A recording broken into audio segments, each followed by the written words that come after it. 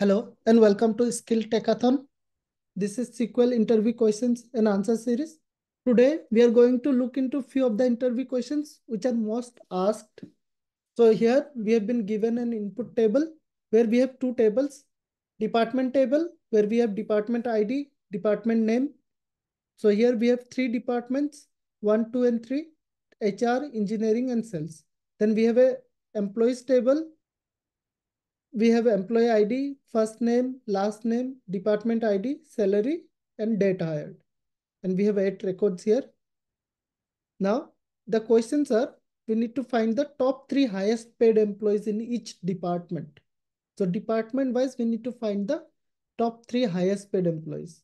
Then we need to find the average salary of employees hired in the last 5 years. Then we need to find the employees whose salary is less than the average salary of employees hired in the last 5 years. So we are going to use the solution of part 2 to get part 3. Let's go to SQL and check how we can do it. Okay, so I have already written the query to create the table departments and employees and insert the values. Let's run this. So this is the department table. We are creating a department table. Then we are creating a employees table. Then we are inserting the values in department table. Then we are inserting the values in the employees table. Now let's check our table. So for that, we can directly write select star from employees, then select star from departments. So let's run this. So we created this table. Let me drag this up a little. Employee ID, first name, last name, department ID, salary, and date hired.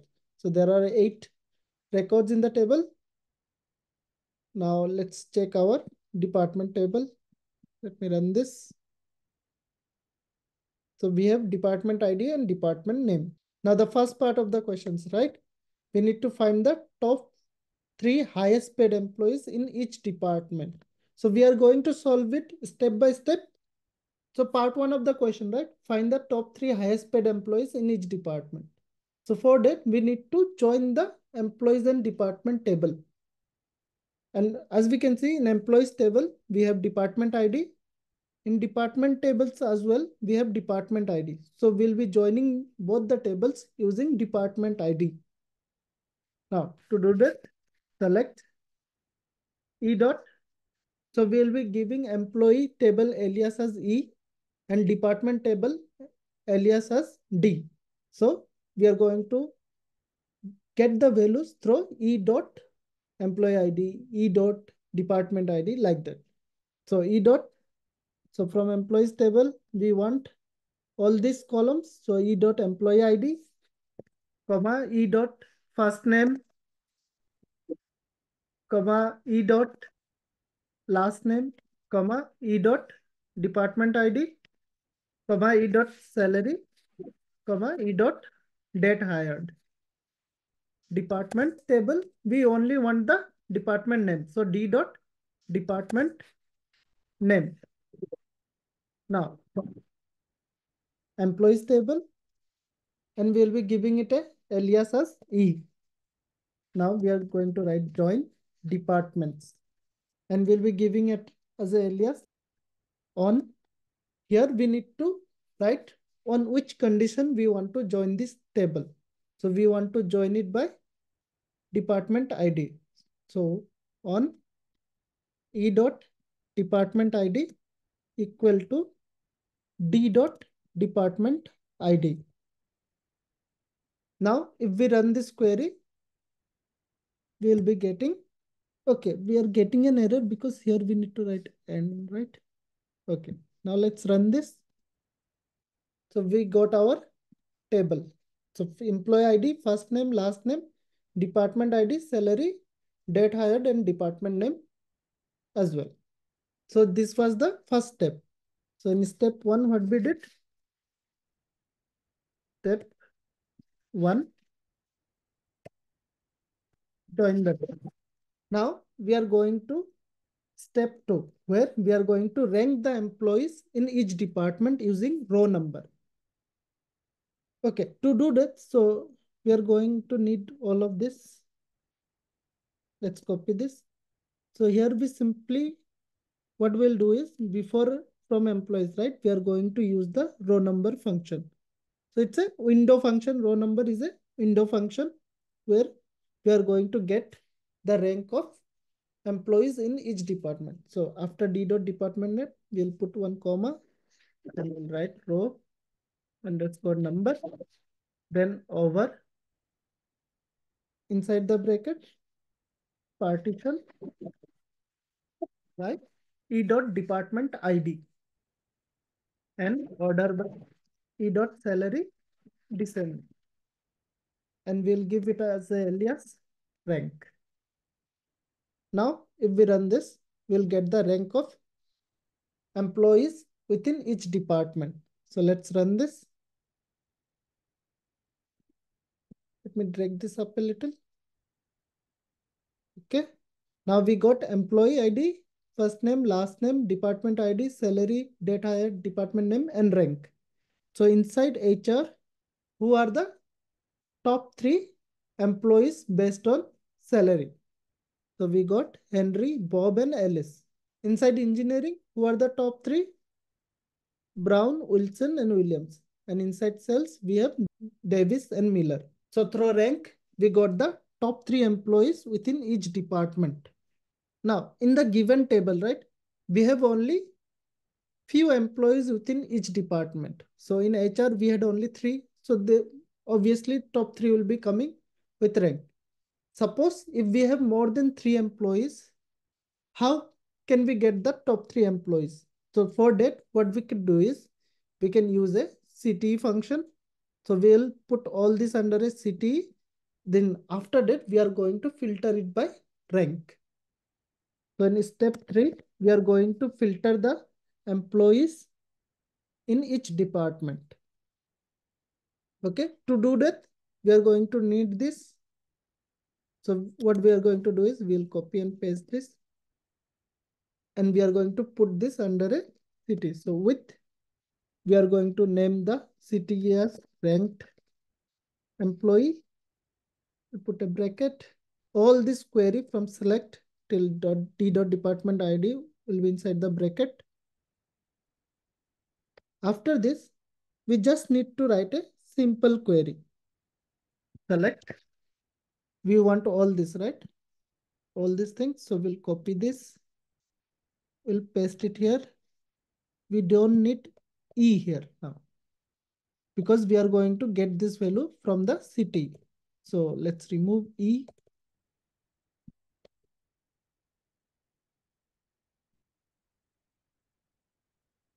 Now, so the city is ranked employee. So we need to write from ranked employee where rank less than equal to 3. Now, if we run this query, we'll get the top 3 employees. Okay, we are getting an error because with ranked employee as, we need to write it as. So now if we run this, we are going to get the desired output. So we got the desired output based on the ranks. So these 3 employees are the top 3 employees based on salary in HR. Then these 3 are the top 3 in engineering. These 2 are the top 3 in sales because there are only 2 employees. Now, suppose we only want the top employees in each department. So the highest paid employee in HR, highest paid employee in sales, highest paid employee in engineering.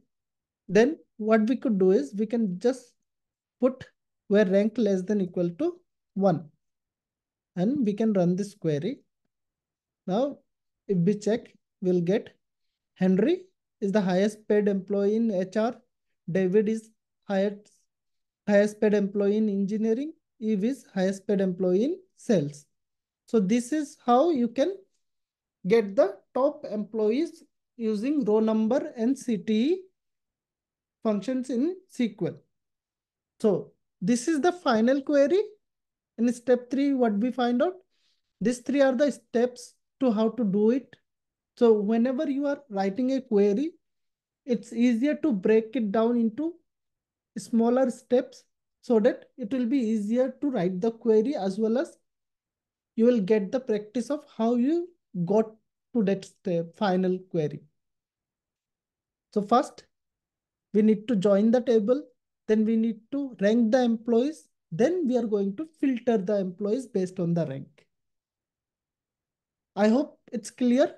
Now let's go to the part 2 of our question, which is find the average salary of employees hired in last 5 years. So here we are going to use the date functions. So in this part, right, what we are going to do it in step 1, we are going to filter the employees hired in the last 5 years. Then we are going to calculate the average salary.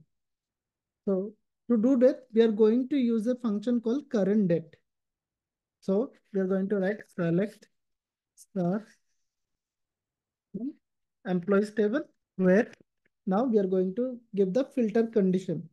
So the column from which we are going to filter is date hired.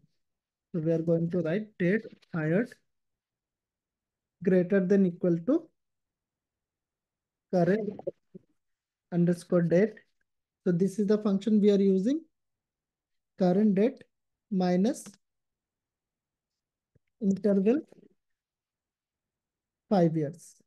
Now let's run this. So these are the employees which are hired in the last 5 years. So I'm using PostgreSQL. That's why I'm using the current date function here. If you are using SQL or MS SQL, you can use the DateHired and getDate functions. Okay, now for step 2, let's calculate the average. It's very simple. We can use the aggregate function average. Select AVJ salary from employees table. Now this filter condition, right? We'll put this filter condition here. Now if we run this, we are getting the average salary, which is 66,000. But there are so many points after decimal, right? So we are going to round this up. So to round this up, you can simply write round inside average salary. Now if we run this, we got 66,000. Now, if you want till decimal point, that also you can do. So after average salary, just put comma and put 2. So the average salary is 66,000.00. So after 2, we can run this query. So we'll be getting 66,000.00 as the output. This is our average salary. Now, for part 3, right? Find the employees whose salary is less than the average salary of employees hired in the last 5 years. For that, it's very simple. We'll copy this. Now, select everything from employees table, where now we are going to give the condition where salary is less than. Now inside bracket, we are going to pass this query. Now if we run this, we'll be getting the employees whose salary is less than the average salary.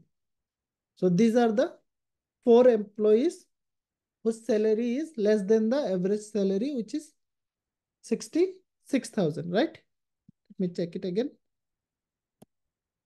66,000. So these employees have salary less than the average salary. I hope you got the idea how we solve these 3 parts of the questions in step-by-step manner.